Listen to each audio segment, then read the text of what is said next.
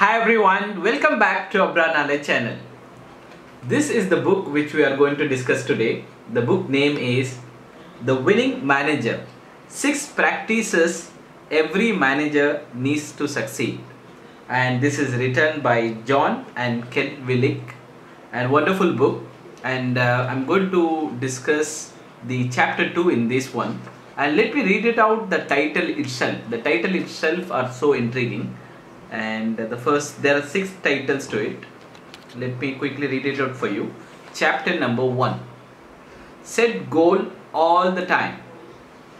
Chapter number 2, focus on the process, not a plan. That is what we are going to discuss and dwell in detail in this very video. Coach the right people. Chapter 3. Chapter 4 is serve the right customer. Chapter 5 is empower your entire team. Chapter 6, the last chapter, is do the right things right. So let me go back to the second chapter. The chapter name is focus on the process, not a plan. And the quintessence of this chapter, the author says that you should have a plan. And plan, the author is not underestimating the plan.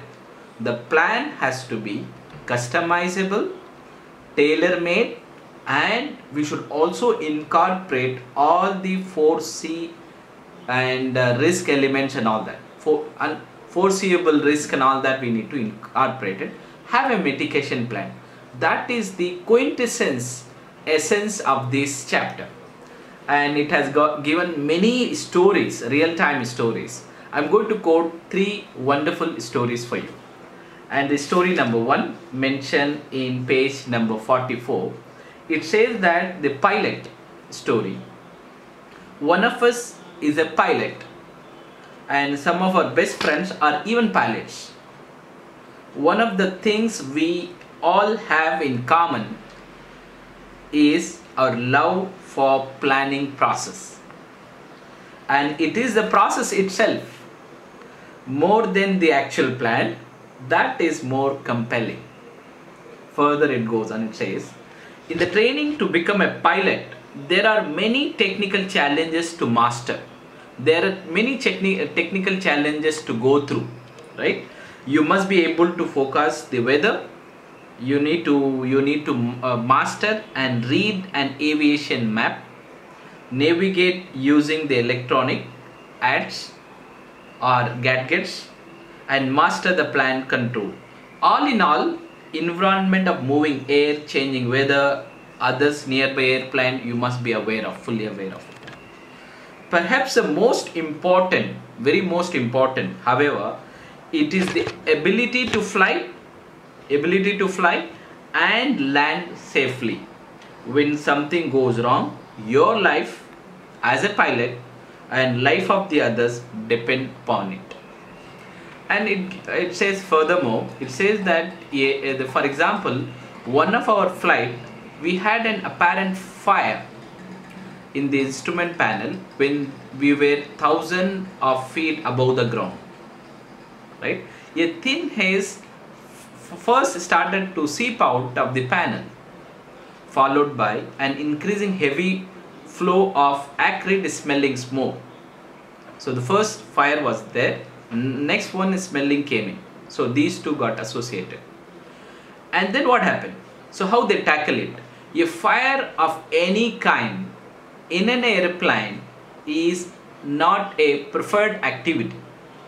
Very interesting word, preferred activity, is being used. It refers that preferred meaning like it is, we don't, sometimes it's bound to happen, but it is not preferable, right? We don't prefer that every time this event can happen, right? So, and then it says, so we need to tackle this quickly and effectively, right? Time is important, time to respond is important, and effectively also is important.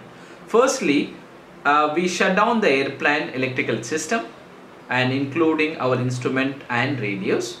Though this may seem counterintuitive, and the distinctive acrid smell of the smoke indicated the fire was electrical in nature, and so turning off the electrical system was the logical means of attempting to terminate the fire.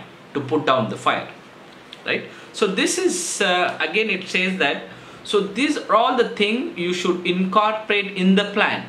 Your plan should not be just a to-do list. It should also have a plan. In the exceptional cases, how do you handle? When the risk creep in, how do you handle? That is what the author wanted to portray from this very lesson. Let's go back to the, now we talked about airplane. Now let's go to the land now, right? The second story. The second story, it is given in page number 49. It says, for the boat captain, so very important, things are considerably different. Why considerably different? Because after only a short time on the water, nothing goes according to the plan. And the seas are unexpectedly heavy. The weather get turbulent and detroited, and the boat in the middle of potentially disastrous situation, and because of the strong wind and so on and so forth. So what we need to have is a good captain. Boat captain must be aware of all the situations and incorporate in the plan, so we can tackle those things. That's what it says. And while attempting to determine his position and heading, and he refers to boatman, the boat captain, and he simultaneously attempt to determine how to save his boat and passenger. This is not a fun day, right? So in this one, so and further it goes on in the next two things. Again it says, let's go back to our sailboat captain example, and the title is identifying the right information. The one we knew how to plan to find out a useful analogy for identifying the right information for a business planning process. Our captain knew that before he took to the sea, he should collect the information about tides, weather, sea lines, crew availability, and so on. Only when we had all the interrelated information he could probably reach the destination safely, and he need to also get the strategies to get incorporated in the plan. That's what the second story it talks about. The final story, once again very interesting one, and it is mentioned in page number 69. A client story. It says a client story. One of our client, the owner of an engineering company, took all his top manager to an off-site location for some team building exercises, like team outing, team building exercises.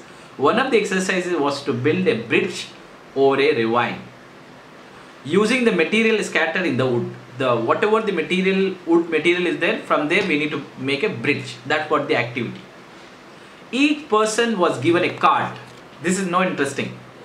And with the rule pertaining to the construction. These rules impose very specific requirement and constraint on how the material were to be handled and used. To complicate things further, additional rules were incorporated as the team progressed in its activities. And finally, what happened? To long story short, it says the group, the entire people, the group performed fabulously, flawlessly. They built a perfect bridge. But the important lesson they took home, articulated solely by them, was that they needed to put their passion for perfection. And now with that result, effective planning process, their planning took longer than the bridge building itself. So in this, the author says that the quintessence of this one, the second chapter, what it says is, you need to have a plan, no doubt about it. The plan should also, it should not be tick in the bar, but it should also have a very clear, detailed action plan when things go exceptionally, when things go wrong, or how do you handle the exceptional cases and different scenarios and all that. Those things should incorporate it, and the last thing it says that the plan has to be tailor-made. Every time it has to be flexible, changeable and all that. Today you have 5 actions, and tomorrow there is another business needs, and then the 5 became 7, and then you need to go with that, right? So that is what this book, the second chapter, all it has to say. So please do like, share, subscribe my channel. You have wonderful